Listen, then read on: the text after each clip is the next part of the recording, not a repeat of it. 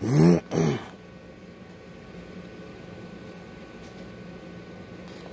guys, I'm sitting,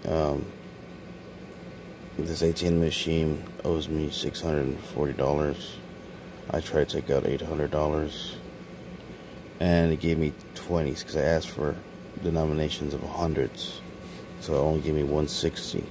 So this is Bank of America, like as always.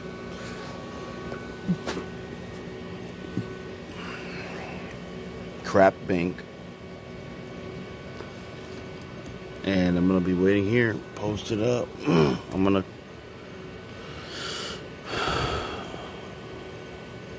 it owes me $640. I'm gonna call in the morning. This one's not even gonna open because of the stuff that's going on. So I have to I'm gonna go to another bank and tell them. I already tried calling the police. I called 911. They said